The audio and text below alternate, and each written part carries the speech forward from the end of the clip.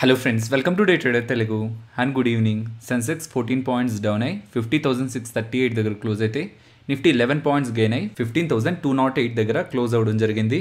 First ఇవాళ market related ఉన్న యాక్టివిటీని గమనిస్తే ఓపెనింగ్ చాలా స్ట్రాంగ్ అయింది. నియర్లీ 15,300 దగ్గర ప్రీవియస్గా మనం అనుకున్న రెసిస్టెన్స్ 15,240 10 క్రాస్ చేస్తే 15,330 అక్కడి నుంచి కొంత స్లోగా కన్సాలిడేట్ అవుతూ హై నుంచి నియర్లీ 130 పాయింట్స్ దగ్గరగా నిఫ్టీలో మనకు కరెక్షన్ కనిపించడం జరిగింది. ఒక పాయింట్ ఆఫ్ టైంలో ఫైనాన్స్ మినిస్ట్రీ దగ్గర నుంచి అగైన్ మనకి స్టిమ్యులస్ రాబోతుంది. స్పెషల్లీ ట్రావెల్, టూరిజం, హోటల్స్ వీటి రిలేటెడ్గా స్టిమ్యులస్ ఉంటుందని అగైన్ ఒక అప్డేట్ మార్కెట్లోకి వచ్చింది. బట్ అది మార్కెట్ని ఎక్కువగా మూవ్ చేయలేకపోయింది. బికాస్ ఈ అప్డేట్ మనం ప్రీవియస్గానే మాట్లాడుకున్నాం. ఒక పాయింట్ ఆఫ్ టైంలో ఆర్బీఐ 90,000 crores దగ్గరగా గవర్నమెంట్కి సర్ప్లస్గా ఉన్న వాళ్ళ మనీని ఇచ్చారు. అలాగే అదే పాయింట్ ఆఫ్ టైంలో ఫైనాన్స్ మినిస్ట్రీ దగ్గర నుంచి నిర్మలా సీతారామన్ గారి దగ్గర నుంచి ఒక స్టిమ్యులస్ ప్యాకేజ్ ఉండడానికి పాసిబిలిటీ ఉంటుందని, ఆ స్టిమ్యులస్ ప్యాకేజ్ని నీతి ఆయోగ్ అఫీషియల్స్ ప్రిపేర్ చేస్తున్నారనేలాగా ప్రీవియస్గా మనకు ఒక అప్డేట్ ఉంది. ఆ పాయింట్ ఆఫ్ టైంలోనే దాన్ని మార్కెట్ రివార్డ్ చేసింది. కాబట్టి ఈసారి వచ్చిన ఈ అప్డేట్ మార్కెట్ని పెద్దగా మూవ్ చేయలేదు. నిన్నటి వీడియోలో మనం అనుకుంది ఏంటి, మార్కెట్ ఒక అన్లాక్ థీమ్ని ప్లే చేస్తుందని. Maharashtra cabinet June 7th point of టైంలో అగైన్ లాక్డౌన్ని ఇంకా పొడిగించాలా లేకపోతే అన్లాకింగ్ స్టార్ట్ చేయాలని మహారాష్ట్ర గవర్నమెంట్ ఒక డెసిషన్ తీసుకుంటుందని అనే ఒక అప్డేట్ వచ్చేసరికి మోస్ట్లీ కేసెస్ కంట్రోల్ అవుతున్నాయి కాబట్టి ఆ పాయింట్ ఆఫ్ టైంలో అన్లాకింగ్ స్టార్ట్ చేయడానికి స్కోప్ ఉంటుంది. సో అలా అన్లాకింగ్ స్టార్ట్ చేస్తే ఏ సెగ్మెంట్స్కి ఎక్కువగా బెనిఫిట్ ఉంటుంది, స్పెషల్లీ మహారాష్ట్రలో అన్లాకింగ్ స్టార్ట్ చేస్తే ఎవరెవరికి బెనిఫిట్ ఉంటుందని cinema hall stocks like PVR కానీ, ఐనాక్స్ కానీ, మాల్స్లో ఫినిక్స్ మిల్స్ కానీ, హోటల్ అలాగే రెస్టారెంట్ స్టాక్స్ రిలేటెడ్గా యాక్టివిటీ అయితే ఇవాళ మనకు కనిపించడం జరిగింది. బట్ ఈ అన్లాకింగ్ థీమ్ లైక్ ఈ రెస్ట్రిక్షన్స్ అన్ని ఈజ్ అవుతుంటే ఎక్కువగా బెనిఫిట్ పొందబోయే సెక్టర్ బ్యాంకింగ్ సెక్టర్. ఇదిలా ఉంటే ఎఫ్ఐడిఐ యాక్టివిటీ గురించి మాట్లాడుకోవాలి. నిన్నొచ్చిన డేటాని మీరు గమనిస్తే ఎఫ్ఐఎస్ మనకి బై సైడే కనిపిస్తారు. కాకపోతే ఒక సిగ్నిఫికెంట్ యాక్టివిటీ ఎఫ్ఐఎస్ దగ్గర నుంచి అయితే మిస్ అవుతుంది. ఎఫ్ఐఎస్ పాజిటివ్ బయాస్ లోనే మనకు కనిపిస్తున్న ఒక స్ట్రెంత్ అయితే ఎఫ్ఐఎస్ దగ్గర నుంచి కనిపించట్లేదు. బికాస్ ఈ మంత్ స్టార్టింగ్ నుంచి ఇప్పటి వరకు ఎఫ్ఐఎస్ నియర్లీ 10,000 crores దగ్గరగా సెల్ చేశారు, డిఎస్ 1,500 crores దగ్గరగా బై చేశారు. బట్ ప్యారలల్ గా మార్కెట్ స్ట్రాంగ్ గా కూడా ర్యాలీ అయింది. సో ఎఫ్ఐఎస్ సెల్ చేస్తున్న పాయింట్ ఆఫ్ టైంలోనే మార్కెట్ అలా ర్యాలీ అయింది. కాబట్టి ఒక panic buying market higher levels లో సస్టైన్ అయితే వస్తుందని అయితే ఎక్స్పెక్టేషన్స్ అయితే ఉన్నాయి. కాకపోతే ఆ యాక్టివిటీ అయితే ప్రెసెంట్ ఎఫ్ఐఎస్ దగ్గర నుంచి కనిపించట్లేదు. సో ఈ హైయర్ లెవెల్స్ నుంచి అగైన్ ప్రీవియస్ గా మార్కెట్ టచ్ చేసి ఆల్ టైమ్ హైస్ ని ఈవెన్ అక్కడి నుంచి టాప్ సైడ్ కి మూవ్ అవ్వాలన్నా ఇంకొక స్ట్రాంగ్ పాజిటివ్ సెంటిమెంట్ ఏదైనా మార్కెట్ ని మూవ్ చేయాలి. లేదంటే ఇన్స్టిట్యూషనల్ మనీ లైక్ ఎఫ్ఐఎస్ మనీయే మార్కెట్ ని మూవ్ చేయాల్సి ఉంటుంది. బికాస్ వాళ్ళే రీసెంట్ టైమ్స్ లో ఎక్కువగా సెల్ చేశారు. కాబట్టి అగైన్ వాళ్ళు ఇండియన్ ఈక్విటీ మార్కెట్స్ లో రికవరీని ఎక్స్పెక్ట్ చేస్తే వాళ్ళకి ఒక పాజిటివ్ వ్యూ ఉంటే కమింగ్ డేస్ లో వాళ్ళు బై సైడ్ ఉండడానికి పాసిబిలిటీ ఉంది. కాకపోతే యాజ్ ఆఫ్ నౌ కూడా ఎఫ్ఐఎస్ ఒక strong activity Indian equity markets లో అయితే చూపించట్లేదు. అలా చూపించినంత వరకు కూడా ఈవెన్ మార్కెట్ మనకి టాప్ సైడ్ ర్యాలీ అవుతున్నా అగైన్ రీసెంట్ టైమ్స్ లాగే హైయర్ లెవెల్స్ లో మనకి ప్రాఫిట్ బుకింగ్ కానీ అగైన్ స్లైడ్ అవుతూ రేంజ్ బౌండ్ లో కన్సాలిడేషన్ మార్కెట్ లో కనిపిస్తుంది. నెక్స్ట్ బ్రిటానియా గురించి మాట్లాడుకోవాలి. ఈవెన్ ఇవాళ టాప్ గెయినర్స్ లో మీకు బ్రిటానియా రిలేటెడ్ గా పర్సెంటేజ్ పక్కన కనిపిస్తుంది కదా.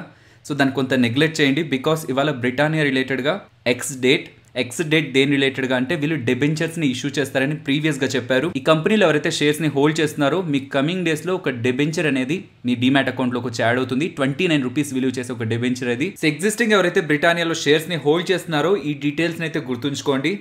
సో మీరు నిన్న ఆర్ అంతకంటే ముందు నుంచి ఈ బ్రిటానియా షేర్స్ని కొని మీ డిమాట్ అకౌంట్లో హోల్డ్ చేస్తుంటే మీకు ఈ డెబెంచర్స్ కమింగ్ డేస్లో వచ్చి మీ డిమాట్ అకౌంట్లో యాడ్ అవుతాయి. ఒక్కొక్క షేర్కి గాను మీ దగ్గర ఎగ్జిస్టింగ్ ఉన్న ఒక్కొక్క షేర్కి గాను ఒక్కొక్క డెబెంచర్ వచ్చి యాడ్ అవుతుంది. వస్తున్న డెబెంచర్ ఒక వాల్యూ 29 రూపీస్. సో ఇది 3 years వరకు మీ డిమాట్ అకౌంట్లో హోల్డ్ చేయాలన్నా చేయొచ్చు, లేదంటే ఓపెన్ మార్కెట్లో సెల్ చేయొచ్చు.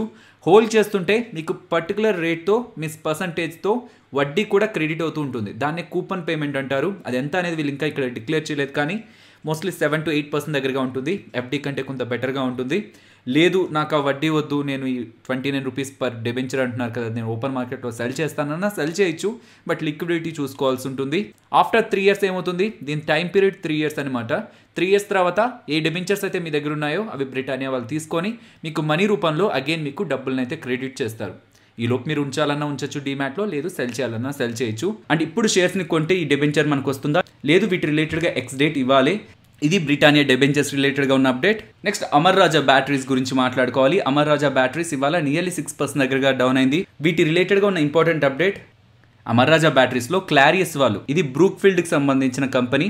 సో వాళ్ళు 24% దగ్గరగా వాటాని హోల్డ్ చేస్తున్నారు.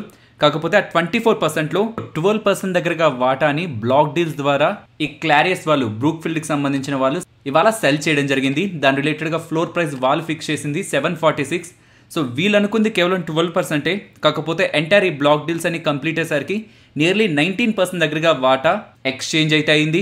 ఇంకొన్ని బ్లాక్ డీల్స్ కూడా మార్కెట్లో జరగడంతో ఓవరాల్గా ఇది స్టాక్ రిలేటెడ్గా కొంత సెల్లింగ్ ప్రెషర్ని అయితే క్రియేట్ చేసింది. ఇలాంటి block deals mostly institutional players మధ్యలోనే జరుగుతుంటాయి. సో సెల్ చేస్తున్న వాళ్ళు ఎవరో ఐడియా ఉంది, కానీ బై చేస్తున్నది ఎవరనేది ఎన్ఎస్సీలో మనకు కొంత టైం తర్వాత అయితే అప్డేట్ అవుతుంది. మోస్ట్లీ ఇన్స్టిట్యూషనల్ యాక్టివిటీ ఉండడానికి పాసిబిలిటీ ఉంటుంది కాబట్టి ఆ బయర్స్ ఎవరనేది కూడా ఫర్దర్గా స్టాక్ ఒక సెంటిమెంట్ని డిసైడ్ చేస్తుంది.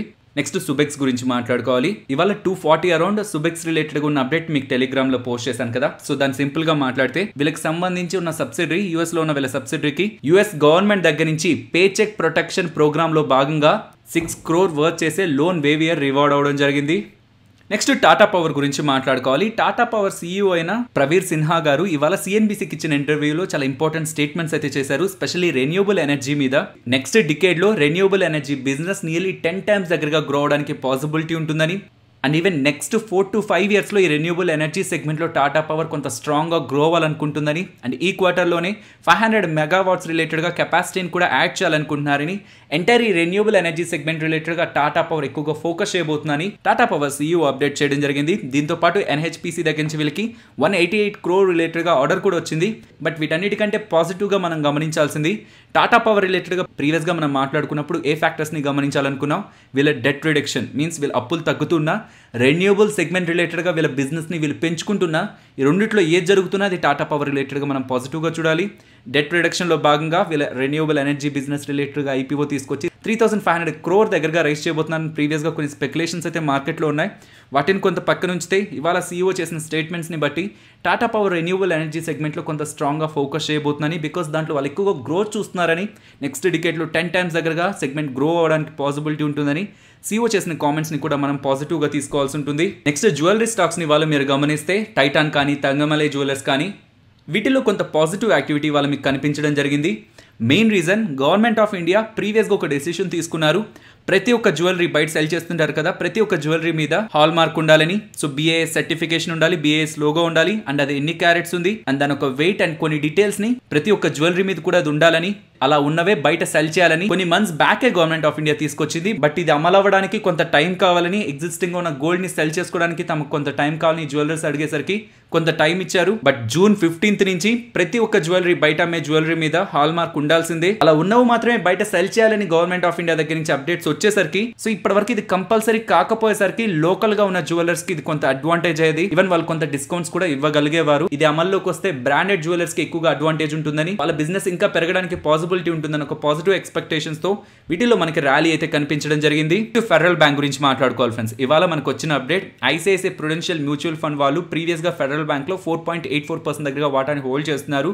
కాకపోతే వాళ్ళు అడిషనల్గా ఇంకొక 5% వాటాని ఈ బ్యాంక్లో కొనేందుకు ప్రయత్నిస్తున్నారని.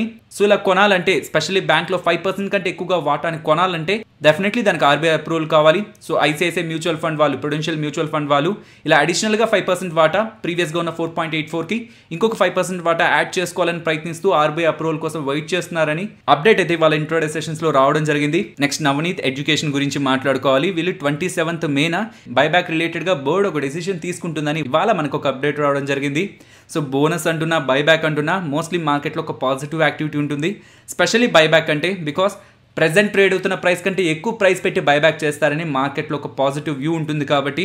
కాకపోతే ఎంత క్వాంటిటీ బైబ్యాక్ చేస్తున్నారు అండ్ ఏ ప్రైస్లో బైబ్యాక్ చేస్తున్నారు, ఇలా ర్యాలీ అయిపోతూ ఉంటుంది ఈలోపు. కాకపోతే వాళ్ళు అనౌన్స్ చేసే బైబ్యాక్ ప్రైస్ ప్రెజెంట్ ర్యాలీ మార్కెట్లో ప్రైస్ కంటే తక్కువగా ఉందంటే దాని అక్కడి నుంచి ఒక సిగ్నిఫికెంట్ కరెక్షన్ కూడా స్టాక్స్లో కనిపిస్తుంటుంది. కాబట్టి బైబ్యాక్ అనౌన్స్మెంట్ తర్వాత స్టాక్ ర్యాలీ అయిన తర్వాత వాటిని బై చేసే వాళ్ళకి బైబ్యాక్ రిలేటెడ్గా పెద్దగా అడ్వాంటేజ్ ఉండదు. Next 3 companies like Everest Organics కానీ, బాల్ ఫార్మా కానీ, ఈవెన్ వివిమెడ్ ల్యాబ్స్ కానీ. సో ఈ కంపెనీ గురించి మనం ప్రీవియస్గా మాట్లాడుకున్నాం. ఫావిపిరావిర్ రిలేటెడ్గా వీళ్ళకి అప్రూవల్ వచ్చింది, దాన్ని మ్యానుఫ్యాక్చరింగ్ చేయబోతున్నారని. సిమిలర్ అప్డేట్ ఇప్పుడు బాల్ ఫార్మా వాళ్ళకి వచ్చింది. సో బాల్ ఫార్మా వాళ్ళు ఫావిపిరావిర్ రిలేటెడ్గా అప్రూవల్ అయితే తీసుకున్నారు, మీన్స్ అనుమతులు అయితే వీళ్ళకి వచ్చాయి. దాని రిలేటెడ్గా నెక్స్ట్ మ్యానుఫ్యాక్చరింగ్ చేస్తారు కాబట్టి వైరస్ ట్రీట్మెంట్లో యూజ్ చేస్తూ ఉండేసరికి కమింగ్ డేస్లో వీళ్ళకి సేల్స్ పెరుగుతాయని ఒక పాజిటివ్ ఎక్స్పెక్టేషన్తో స్టాక్లో ఇవాళ మనకి ర్యాలీ కనిపించింది. వెరాస్ వివిమెడ్ ఫావిపిరావిర్ రిలేటెడ్గా కాదు, ఫామోటిడిన్ అనే డ్రగ్ రిలేటెడ్గా వీళ్ళకి ఇంపార్టెంట్ అప్డేట్ చేశారు. దాని రిలేటెడ్గా కెనడాకి ఎక్స్పోర్ట్ చేయడం స్టార్ట్ చేశారని ఎక్స్చేంజెస్కి వీళ్ళు మెన్షన్ చేయడం జరిగింది. ఇది పెప్టిక్ కల్సర్స్కి యూజ్ చేస్తూ ఉంటారు, ఈవెన్ స్టమక్ రిలేటెడ్గా ఎసిడిటీ ప్రాబ్లమ్స్కి కూడా ఈ డ్రగ్ని యూజ్ చేస్తుంటారు. సో ఇది కెనడాకి ఎక్స్పోర్ట్ చేయడం వీళ్ళు స్టార్ట్ చేశారని అప్డేట్ చేసేసరికి వాళ్ళ స్టాక్లో మనకు ఒక పాజిటివ్ యాక్టివిటీ అయితే కనిపించింది. And Everest Organics nearly 20% upper సర్క్యూట్లో క్లోజ్ అయింది. రీసెంట్ టైమ్స్ లో బ్లాక్ ఫంగస్ రిలేటెడ్ గా మల్టిపుల్ అప్డేట్స్ వస్తున్నాయి కదా. రీసెంట్ గా ఈ బ్లాక్ ఫంగస్ రిలేటెడ్ గా ఆంఫోటెరిసిన్ బి, సో ఆ డ్రగ్ ని తయారు చేస్తున్న వాళ్ళు, ఈవెన్ దానికి ఏపీఐ మ్యానుఫ్యాక్చర్ చేస్తున్న వాళ్ళు ఇద్దరికి కూడా అడ్వాంటేజ్ అని మాట్లాడుకుంటూ వచ్చాం కదా. అది బ్లాక్ ఫంగస్ కి యూస్ చేస్తారు, ఆ ట్రీట్మెంట్ లో యూస్ చేస్తారు. సిమిలర్ గా ఇంకొక డ్రగ్ ఉంది పొసాకనజోల్, ఇది కూడా బ్లాక్ ఫంగస్ ని ట్రీట్ చేసేందుకు యూస్ చేస్తారు. సో ఆ పొసాకనజోల్ రిలేటెడ్ గా ఏపీఐ ని సక్సెస్ఫుల్ గా వీళ్ళు డెవలప్ చేసేసరికి ప్రెసెంట్ ఉన్న యాక్టివిటీ రిలేటెడ్ గా ఈ డ్రగ్ కి డిమాండ్ ఎక్కువగా ఉంది కాబట్టి స్పెషల్లీ బ్లాక్ ఫంగస్ ని ట్రీట్ చేసే డ్రగ్ రిలేటెడ్ గా, యాంటీ ఫంగల్ డ్రగ్ రిలేటెడ్ గా ఏపీఐని డెవలప్ చేశారనేసరికి స్టాక్ 20% అప్పర్ సర్క్యూట్ తో ఆల్ టైమ్ హైలో అయితే క్లోజ్ అవడం జరిగింది. నెక్స్ట్ గవర్నమెంట్ ఆఫ్ సింగపూర్ వాళ్ళు ఇండియన్ ఈక్విటీ మార్కెట్స్ లో ఏ కంపెనీస్ లో ఎంతెంత పర్సెంట్ వాటాని హోల్డ్ చేస్తున్నారు అండ్ ఆ వాటా ఒక వాల్యూ ఎంత అనేది ఇప్పుడు మీరు స్క్రీన్ పైన అయితే గమనించవచ్చు. ఎక్కువగా Reliance industries, Bajaj finance, HDFC, ICICI bank, Infosys, Larson to bro వీటిల్లో ఎక్కువగా వాటాని అయితే హోల్డ్ చేస్తున్నారు. నెక్స్ట్ బార్బిక్యూ నేషన్ గురించి మాట్లాడుకోవాలి. ప్రీవియస్ గా లాసెస్ ని పోస్ట్ చేస్తుండే వాళ్ళు కాస్త ఫస్ట్ టైం ప్రాఫిట్స్ ని పోస్ట్ చేసేసరికి స్టాక్ నియర్లీ 15% దగ్గరగా ర్యాలీ అవడం జరిగింది. లాస్ట్ క్వార్టర్ తో పోలిస్తే వీళ్ళ రెవెన్యూస్ లో 16.2% దగ్గరగా జంప్ కనిపించింది. వీళ్ళ మార్జిన్ సేమ్ గానే మెయింటైన్ అయ్యాయి, ఇన్ఫాక్ట్ ఇంకొంత మార్జిన్స్ తగ్గాయి. కాకపోతే వీళ్ళ రెవెన్యూస్ లో వచ్చిన గ్రోత్ నియర్లీ 16.2% దగ్గరగా ఉంది. ఓవరాల్ గా వీళ్ళు 64 crore దగ్గరగా వీళ్ళు ప్రాఫిట్స్ అయితే పోస్ట్ చేశారు. ప్రీవియస్ క్వార్టర్స్ లో అంతా కూడా వీళ్ళు లాసెస్ ని మేక్ చేస్తూ వచ్చారు అండ్ మిగిలిన నెంబర్స్ లో ఒక సిగ్నిఫికెంట్ చేంజ్ అయితే మనకు కనిపించట్లేదు. సిరీస్ ఆఫ్ లాసెస్ తర్వాత ప్రాఫిట్ ని మేక్ చేసేసరికి స్టాక్ లో ఇవాళ మనకి పాజిటివ్ యాక్టివిటీ కనిపించింది. ఫర్దర్ క్వార్టర్ లో కూడా వీళ్ళు ఇలాంటి స్టెబిలిటీని మెయింటైన్ చేయగలిగినట్లయితే స్టాక్ రిలేటెడ్ గా రీ రేటింగ్ మనకు కనిపిస్తుంది. నెక్స్ట్ ఐజీ పెట్రోకెమికల్స్ నెంబర్స్ ని మీకు టెలిగ్రామ్ లో పెడుతూ ఈ నెంబర్స్ బెటర్ గా ఉన్నాయి. ఈ ఐజీ పెట్రోకెమికల్ నెంబర్స్ ని చూసాను, ఇవి స్ట్రాంగ్ గా ఉన్నాయని మీకు మెన్షన్ చేశాను కదా. ఇవాళ స్టాక్ నియర్లీ 4% పాజిటివ్ లో అయితే క్లోజ్ అయింది. ఈవెన్ ఈ ప్రైస్ పాయింట్స్ లో కూడా వీళ్ళు పోస్ట్ చేసిన నెంబర్స్ స్ట్రాంగ్ గానే కనిపిస్తున్నాయి. నెంబర్స్ గురించి మాట్లాడితే రెవెన్యూస్ లో 57% దగ్గరగా ఇయర్ ఆన్ ఇయర్ లో గ్రోత్ కనిపించింది అండ్ 34% దగ్గరగా ఎబిడా మార్జిన్ ని మెయింటైన్ చేశారు. లాస్ట్ ఇయర్ సేమ్ క్వార్టర్ లో 4 crores మాత్రమే ప్రాఫిట్ ని పోస్ట్ చేశారు. లాస్ట్ క్వార్టర్ లో 63 crore మాత్రమే ప్రాఫిట్ గా పోస్ట్ చేశారు, కానీ ఇప్పుడు 100 crore దగ్గరగా ప్రాఫిట్ ని పోస్ట్ చేశారు. ఈవెన్ వీళ్ళ Q4 EPS కూడా 32.4 గా ఉంది. ఎంటైర్ FY21 EPS 62 రూపీస్ దగ్గరగా ఉంది అండ్ ఈవెన్ వీళ్ళ ఆపరేషన్స్ నుంచి జనరేట్ చేసే క్యాష్ కూడా లాస్ట్ ఇయర్ సేమ్ క్వార్టర్ లో 84 crore గా ఉంటే ఇప్పుడు 184 crore దగ్గరగా ఆపరేషన్స్ నుంచి క్యాష్ అయితే జనరేట్ చేస్తున్నారు. పర్ షేర్ 7.5 రూపీ దగ్గరగా డివిడెండ్ ని కూడా ప్రకటించడం జరిగింది. నెక్స్ట్ నిఫ్టీ అలాగే bank Nifty support and resistance మాట్లాడుకుందాం ఫ్రెండ్స్. మోస్ట్లీ సేమ్ లెవెల్స్ ని కంటిన్యూ చేస్తున్నాను, బట్ బ్యాంక్ నిఫ్టీ సపోర్ట్ ని కొంత చేంజ్ చేశాను బికాస్ ఇవాళ బ్యాంక్ నిఫ్టీ కొంత కరెక్ట్ అయింది కాబట్టి లోయర్ సైడ్ ఫాలో అవుతుంటే 34,180 ని సపోర్ట్ గా చూస్తున్నాను, resistance 35,260. Next Nifty option chain గురించి మాట్లాడుకోవాలి. ప్రీవియస్ డేస్ లో మాట్లాడుకుంటున్నట్లే 14,700 to 15,200 అదే ఇంపార్టెంట్ రేంజ్. కాకపోతే ఇప్పుడు నిఫ్టీ ఆ రేంజ్ కి అబోవ్ వచ్చి ట్రేడ్ అవుతుంది. సో అలా వచ్చి ట్రేడ్ అవుతున్నప్పుడు రెసిస్టెన్స్ ఒక్కటే నేను చేంజ్ చేస్తున్నాను 15,200 నుంచి 15,500 వరకు.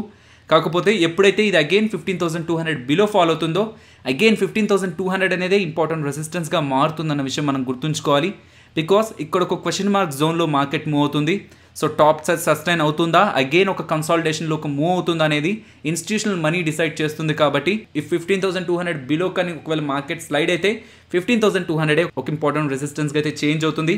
అండ్ ఇక్కడ నుంచి డౌన్ సైడ్కి చూస్తుంటే ఓవరాల్ ఓఐ నియర్గా మనకి 15,000 దగ్గర స్ట్రాంగ్గా కనిపిస్తుంది. ఇది ఆప్షన్ చైన్ చూస్తున్నప్పుడు. కాకపోతే 15,200 కంటే బిలో మార్కెట్ ఫాల్ అయితే ఫర్దర్గా కూడా మార్కెట్లో వీక్నెస్ కంటిన్యూ అవడానికి పాసిబిలిటీ ఉంటుంది. అండ్ అట్ దట్ పాయింట్ నేను గమనించే సపోర్ట్ డౌన్ సైడ్ 14,700. సో నా రేంజ్ ఒకవేళ 15,200 కంటే మార్కెట్ బిలో ఫాల్ అయితే 14,700 to 15,200. ఇదే మనం ప్రీవియస్ వీడియోస్ నుంచి కూడా మల్టిపుల్ టైమ్స్ మాట్లాడుకుంటున్నాం. సో ఫైనలీ ఇది ఫ్రెండ్స్ మన వీడియో నచ్చిందా? నచ్చితే వీడియోని లైక్ చేయండి ఫ్రెండ్స్. అండ్ ఈ వీడియో మన వాళ్ళకి యూజ్ అవుతుంది అనుకుంటే తప్పకుండా షేర్ చేయండి. అండ్ మన ఛానల్ని సబ్స్క్రైబ్ చేయనట్లయితే ఛానల్లో ఉన్న కంటెంట్ని గమనించండి. ఇఫ్ ఆ కంటెంట్ మీకు యూస్ఫుల్గా ఉంటుంది అనుకుంటే ఛానల్ని సబ్స్క్రైబ్ చేసి పక్కనే ఉన్న బెల్ ఐకాన్ క్లిక్ చేయండి.